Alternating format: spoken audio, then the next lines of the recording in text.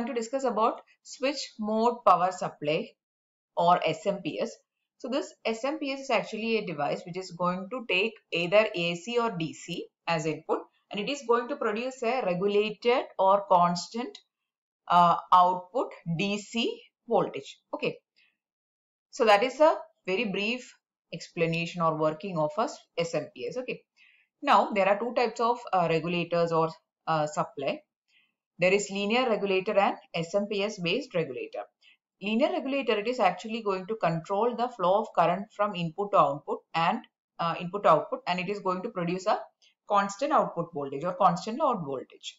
But in SMPS, what it is going to do is it is going to chop the input voltage and it is going to control the duty cycle. Based on these two, it is going to keep the average current is constant, and hence it is going to give a regulator DC supply. Okay, so SMPS regulates the current flow by chopping the input voltage and controlling the average current by controlling the duty cycle. Okay, so by controlling the duty cycle, it is going to control the average current and it is going to regulate the current flow by chopping the input voltage. So anyhow, it is going to give us a regulated DC supply. So it will be either taking a AC or a DC, and it is going to convert that to a regulated DC supply. Okay. So this is a very simple block diagram of SMPS. The input is a 50 Hertz. So it is a AC. First we are going to convert that to DC. Then we are going to give that to a high frequency converter. There is a control unit. Then we will be getting a rectified output, rectified and filtered. Okay. So it will be constant and it will be DC. So on the output side, we are going to get a regulated DC. Now this control unit, it will be a pulse width modulator control unit. Okay. So this is the basic block diagram of a SMPS. So it is going to take a AC and convert that to a regulated DC. Okay. Now the pulse width modulated SMPS can be classified as two based on the operation. Next we are going to see the two classifications of SMPS. Okay. First one is forward mode switching regulator. So this is the circuit diagram of a forward mode switching regulator. So what all things are present? There is a voltage source here. Then there is a power switch, and the power switch is placed in between the inductor and the voltage source. There is a diode. There is a capacitor which is connected in parallel to the load. Now the function of this capacitor is to filter out the ripples or AC components, and we'll get a regulated DC. Okay. Next, let us see the working. So in this category, the power switch is placed directly in between the input voltage and inductor. That thing we have already said. Now, in between the power switch and the filter, there may be a transformer. Okay, you can see here in between the power switch and the inductor. If you want to place a transformer here, in some circuits we place a transformer, in some circuits we don't place. That means there is a provision of placing a transformer there for isolation purpose. Okay. So in between the power switch and the inductor, there may be a transformer for stepping up or stepping down the input voltage. As a transformer isolated forward regulators. Okay. So for stepping up or stepping down purpose, if you want to place a transformer, you can place. Now the two conditions are when the switch is on and when the switch is off. Let us see the two conditions. When the switch is on, the load current passes from the input source through the inductor. We'll see the circuit. Okay. So what happens when the switch is on? Means the circuit will be closed. So the current will be flowing through the outer loop. See here. Starting from the source, the current will flow like this. See, there is a outer loop, right? That is indicating the case when the switch is closed. Okay. So the load will be getting the supply and the current from the source because there is a complete path between the source and the load. The current will be flowing through the inductor also. Okay. And in this case, that is when the switch is turned on, what will happen is the diode will be in the reverse bias condition and it will not be conducting. So this is the very brief explanation of when the switch is on. You can see there is an outer loop drawn here for current, which is indicating the case when the switch is on. When the switch is off, what will happen? See here, you can see that there is an inner loop also. See, that is indicating the case when the switch is open. There will be an open circuit here. So when there is an open circuit, now the source won't be providing the current. In the previous case, when the switch was closed or when the switch was turned on, the inductor has charged, right? Now in this case, the inductor will discharge, and when the inductor will start to discharge, the current will be flowing like this. See here, like this, the current will be flowing in this loop. Now in this case, since the inductor is providing the current, or the inductor is discharging, what will happen is that since the current is flowing in this loop, the diode will be conducting, or it will be in the forward bias condition. Okay, so this is the case for when the switch is open, or when the switch is not, it is not turned on, or it is turned off. Okay, so when the switch is turned off, the inductor will expect the current to flow through it, but what happens is that there will be an open circuit and the freewheeling diode will conduct, and the inductor will be actually discharging. Okay, and due to the discharging of the inductor, the current is flowing in this loop, and that is actually the inner loop in this diagram. Okay, so these all things are happening here. Now when the switch is turned on again, consider that you are going to again turn on the switch. What will happen? The voltage stored in the inductor reverse bias the freewheeling diode. Again the diode will stop conducting. So you can brief it up like this: when the switch is on, the diode is not conducting. When the switch is off, the diode is conducting. Okay. Now why this is called forward mode switching regulator? Why this forward mode is kept is because when you observe the inductor, in both the cases, when the switch is on and when the switch is off, in both the cases, the forward current is actually flowing through this inductor.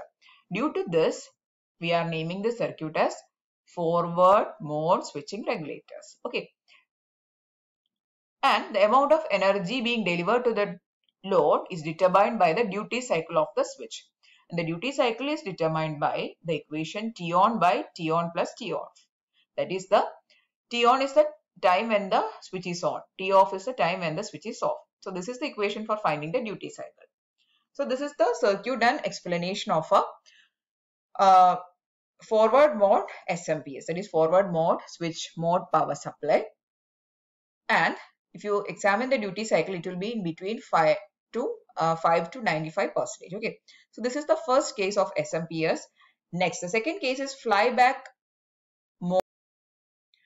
The next type of SMPS is flyback mode SMPS, that is switch mode power supply. So this is the circuit diagram of flyback mode. Here you can see that earlier the power switch was placed in here, that is here in place of the inductor. Now the inductor is placed in between the source and the power switch. So the power switch is now coming as parallel. Now let us see the cases when the switch is on and when the switch is off. Okay, so when the switch is on, the current is being drawing through the inductor. It causes energy to be stored in the inductor. Okay, you can see it clearly. When the switch is on, means there is a closed path formed here. The closed path is including the source, the inductor, and the switch. So the switch is closed means there is a closed path. So in this case, what happens is the charge is drawn, or the current is drawn by the inductor, and the inductor will get charged. Okay, so in this inner loop, the current will be flowing. And in this time, what happens is that the capacitor will discharge the charge which it has previously stored, and there will be a flow of current in the loop, there is in the output loop with the capacitor and the load, and this current is nothing but due to the discharging of the capacitor. Okay, and when the switch is on, the diode is not conducting. Okay, next, second case, when the switch is turned off, what happens is that the current cannot change the direction instantaneously, and it tries to follow the or try to flow in the same direction as before, and thus the inductor voltage reverses, and this case we call as flies back. Okay, so the reversing the voltage or the polarity of the inductor is called the flyback condition. Okay. And in this case, that is when the switch is turned off, the diode will conduct. Okay. Let us see the diagram. So when the switch is off, means there is an open path here now. And what happens? The current will be flowing in this path. And here, the polarity of the inductor will be reversed. Okay. And the diode will be conducting in this case. Okay. Now, since the inductor voltage flies back above the input voltage, the voltage that appears on the output capacitor is higher than the input voltage. Okay. So the output voltage will be higher than the input voltage when the switch is turned off. Okay. So this is the case of a flyback SMPS. Next. So I have discussed that there can be two cases. You can either place a transformer in between the power switch and the inductor, or you can avoid the transformer. Okay, so there are two cases: non-transformer isolated SMPS and transformer isolated SMPS. So in non-transformer means there is transformer is not present. Okay, so they are used when some external component provides DC isolation or protection in place of switching supply. So here we are not using a transformer, but the isolation is provided by some external component. So in these topologies, only semiconductors provide the DC isolation from the input to output. Now the examples of these type of topologies are buck regulator, buck boost regulator. All these are actually examples of non-transformer isolated SMPS. Here we are not using any transformers in these circuits. We have already done videos on these circuits. We are not seeing any transformers in the circuit diagrams, right?